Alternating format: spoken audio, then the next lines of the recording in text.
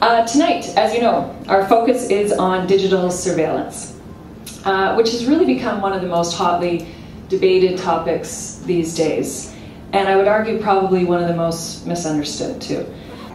Let me start with the issue in Canada. I think that's mainly what we're going to focus on tonight.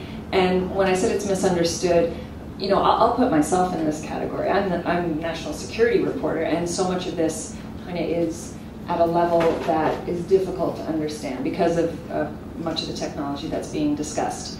And it's very rare. What's frustrating in Canada is it's very rare to get, you know, the other side. I know as journalists, it's difficult to get somebody on the record from the government defending a program. And that typically is what happens with Ottawa.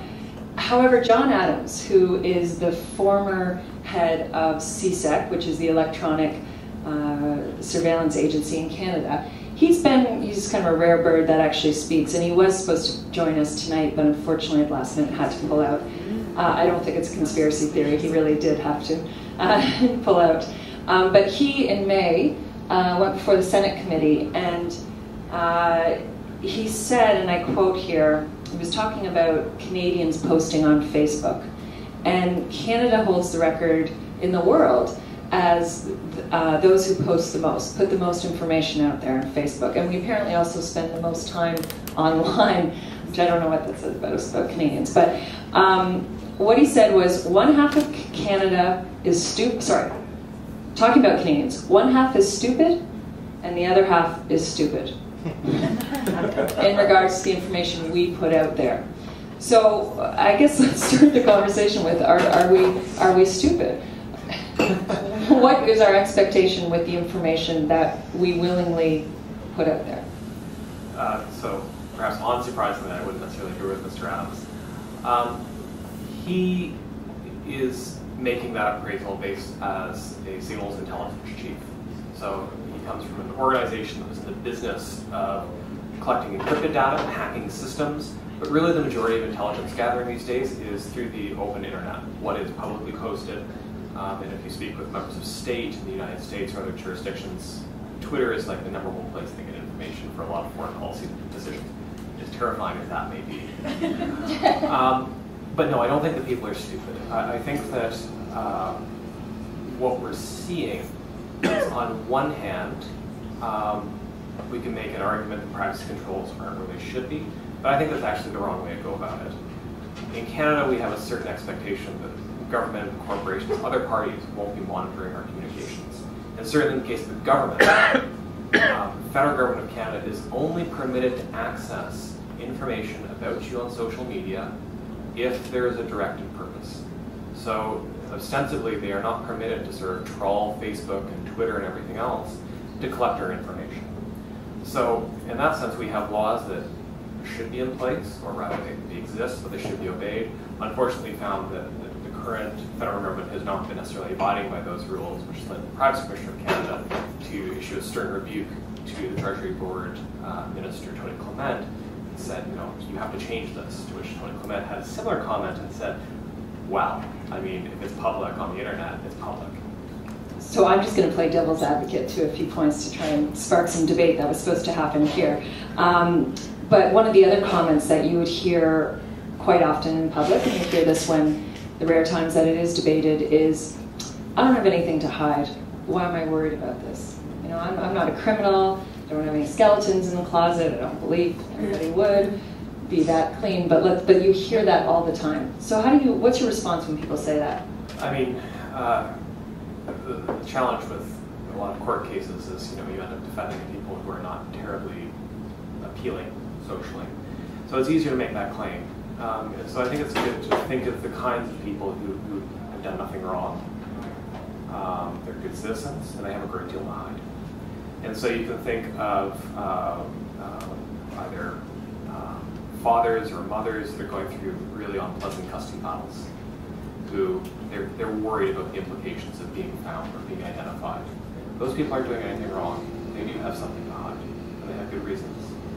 You can imagine if you are doing something that is legal, but could be looked at in the wrong way, and as a result, you suffer severe consequences. So I mean, it could be as simple, and this is of course, from a real case, unfortunately, is going to a restaurant, seeing the wrong person who is under RCMP surveillance, the RCMP then finding a map, it was McDonald's or something like that, and then you get deported to Syria. So this is the Wark case, right? So you don't have to have done anything wrong to face very severe consequences to doing nothing wrong, simply having other people monitor what you're doing. So it's not about, this will empower the pedophiles or empower the criminals. It's about empowering individuals to live their lives, complicated lives, in which we have different degrees of publicity that we accept or not at different times in our lives. So maybe we should step back a little bit, and if you could explain to us what is, we'll start first with the intelligence community. So Canadian CSIS, our spy agency, and CSEC, our electronic spy agency, what are they legally able to do under their comparable acts? What can they gather without breaking the law? A great deal, depending on what they're looking at. So I'll start with CSEC, the Communication and Security Establishment of Canada, also known as NSA North. So we're very different from the NSA. So CSEC operates under 3 mandates. Mandate A is spy stuff. We break into the foreign government's computers, say what happened in Brazil, to monitor how commodities are coming onto the market or not. Mandate B focuses on protecting government assets. So that means, trying to make sure that the Revenue Canada isn't hacked again, or going through and ensuring that Shared Services Canada can identify people who exploit the heartbeat bug, things like that. So those 2 mandates very similar to NSA. Where CSEC varies is Mandate C.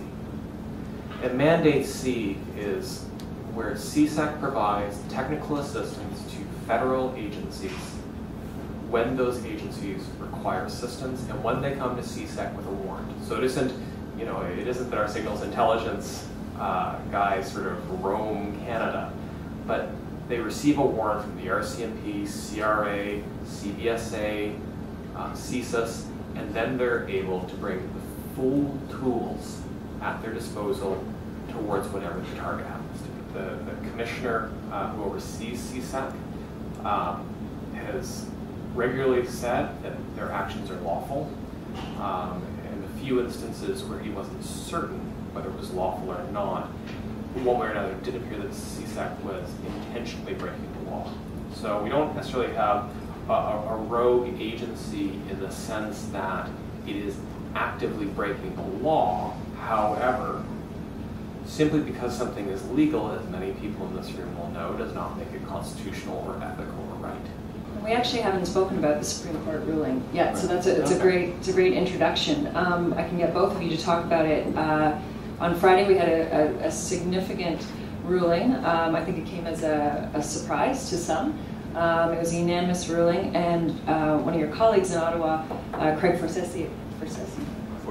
foresees, called it revolutionary, that it's going to have incredible impact.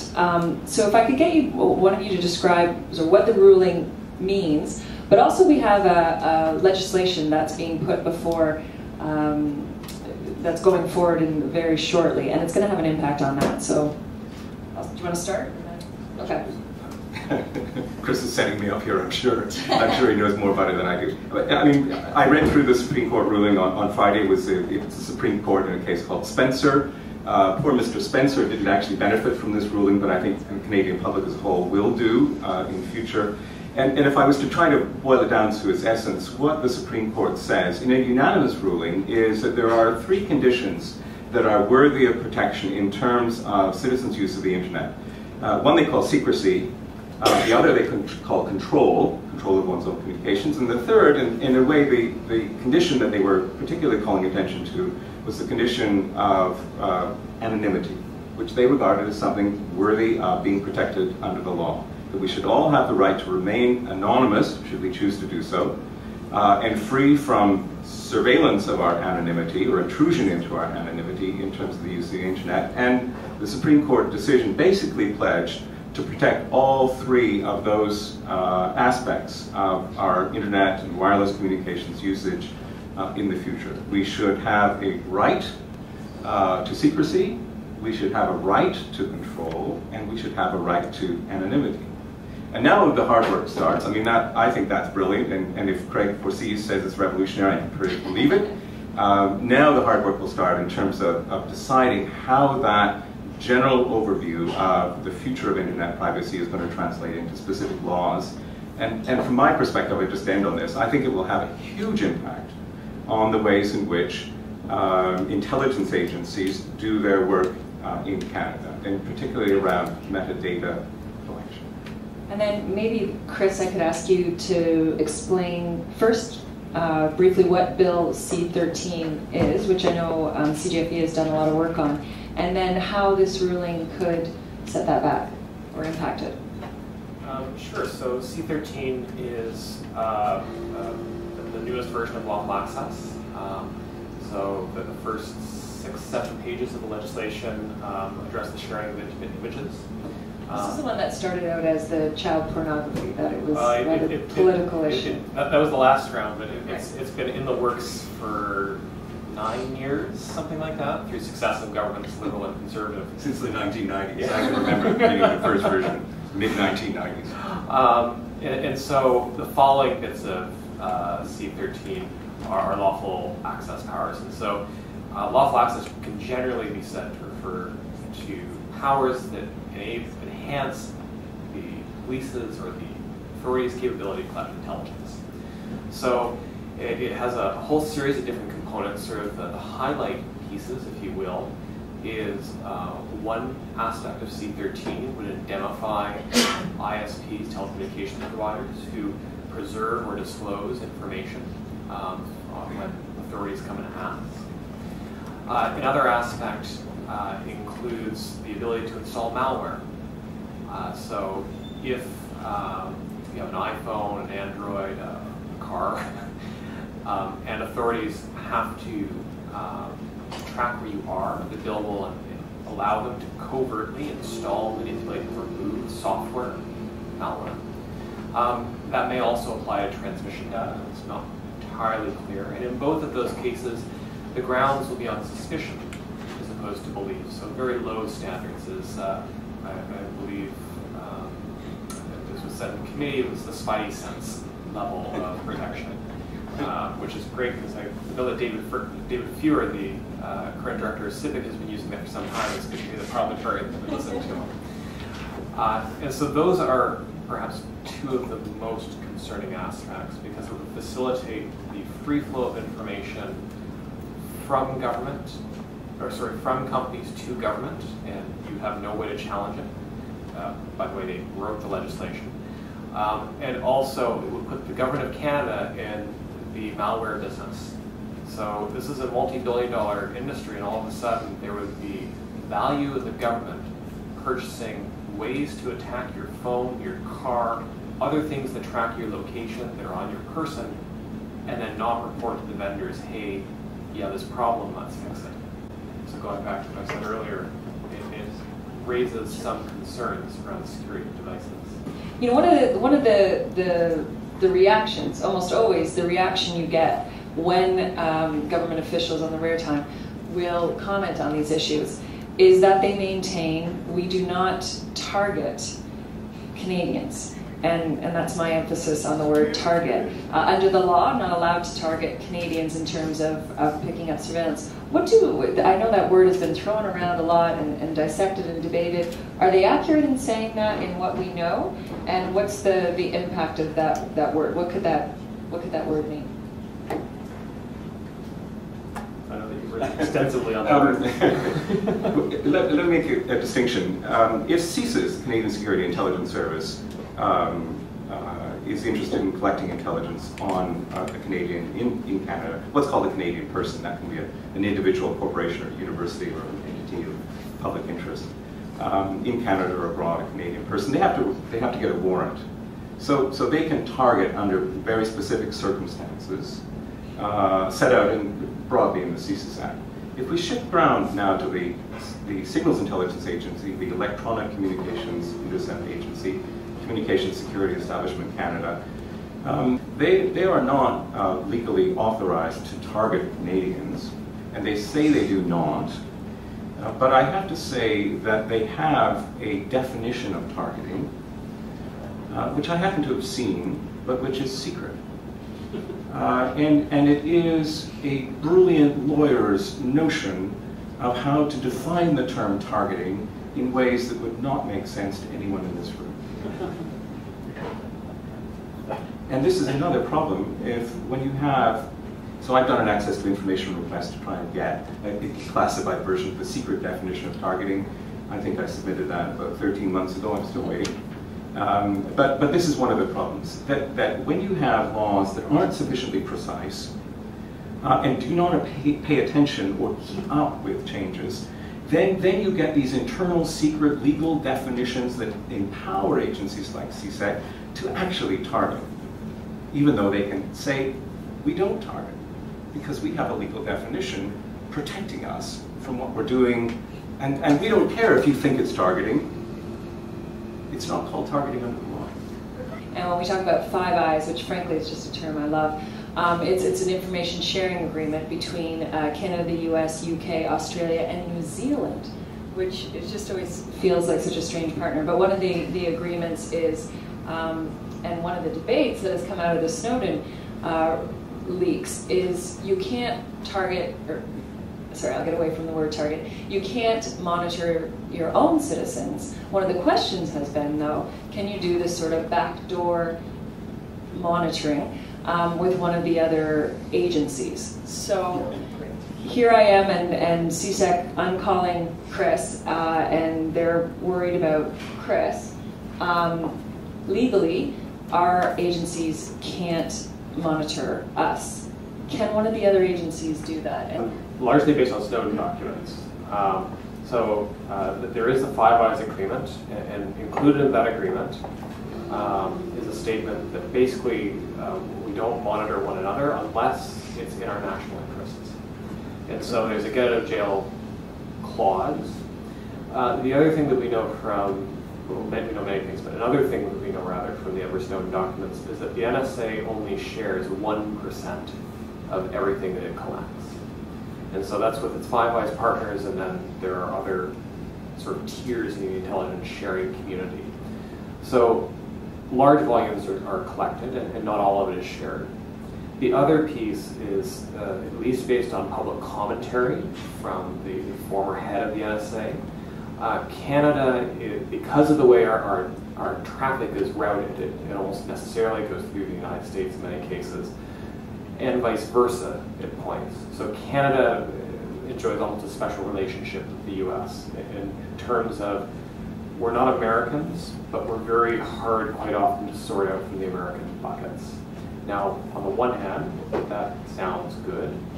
On the other hand, we're learning more and more about how the NSA, through its partnerships with either the FBI, the DEA, the Border Patrol, and all the other organizations in the US, is actually collecting huge volumes of data on American citizens.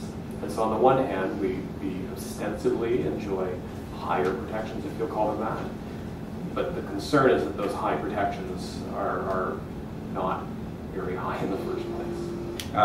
Chris is absolutely right that there is an understanding, I don't think it's explicit in the Five Eyes partnership, that each member of the Five Eyes does not spy on any of its partners, except under extraordinary and sort of demanding national security requirements, and they probably don't come up very often.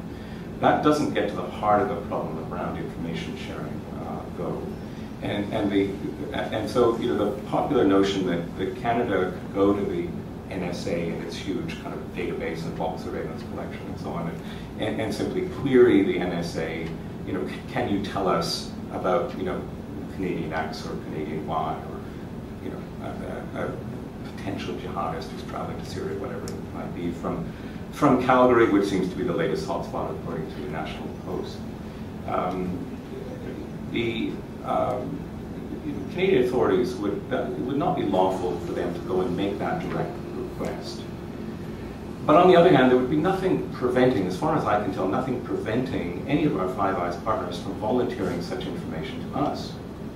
They say, come to Canada and say, you know, we have this interesting collection of information about a Canadian. Surely it's a value to you. Do you want to talk about the initiative that you just launched yesterday? Sure. I'll talk about the initiative, and then I'll talk about how your Canadian telco is probably selling you out whenever you send confidential information. So in Canada, we really don't know how long a text message is stored. Just think about that for a second. When you send a text message, how long does your telecommunications carrier retain it? Does your telecommunications carrier retain logs of every website you've been to? Does your telecommunications carrier keep logs of every place you've been for the past 30 days? We do not know, which to my mind is a travesty. So what the Citizen Lab has done is, about a month and a half ago, we produced a letter that you can copy and paste off the Citizen Lab website, put it in a text pad or Word or whatever, make some changes, and then either email it or mail it off. There's a lot of friction. There's no way that's going to scale, and not many people are going to do that. But it was a test. How does it work? So fast forward to Monday. Citizen Lab has partnered with the Digital Stewards Initiative, who works out of the lab with us. And we found a community partner, Open Media. So if you go to the URL openmedia.ca/myinfo, you'll see a really nice web app. So what does the web app do? A, doesn't collect any of your personal information. Never touches our servers. But what you'll do is you'll select your ISP, you'll select the services that you have at that ISP, and it will automatically generate a letter.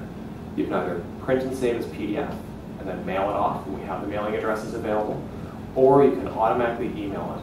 It doesn't go through our email servers. It opens up your Outlook or your Gmail or something like that, so you're in control of that data all the way. And then the last step, which is not required, jettison that, is you can contact, or you can sign up to Open Media's system. It's been established so that in 30 days and in 60 days, Open Media will come back to you and say, hey, you sent that letter to your telecom provider. What have you heard back? How long is data stored for? With the idea being that as individuals, we don't have great perspective into this problem. So the idea of the letter being that when that goes off, you expect to have a response saying, this is what information we have on you and for how long it's been stored. And you have that right because it's your own personal information. Legally, under the Commercial Privacy Act, you can file these requests to any company. It doesn't have to be telecom. And so they have to reply to you in 30 days. They can ask for an extension, and I know from speaking with some of the regulatory officers, they have seen more requests in the past 24 hours than they've seen in all their years of practice. So they expect delays. But within 60 days, they have to get back to you. And so they have to tell you how long they're storing your data. And in one case, TechSavvy, they have actually already modified their practices as a result of the work the lab's been doing. So they store less data for less time because A, it's good privacy, B, it reduces the load on their system, and C, and they have to send you less information.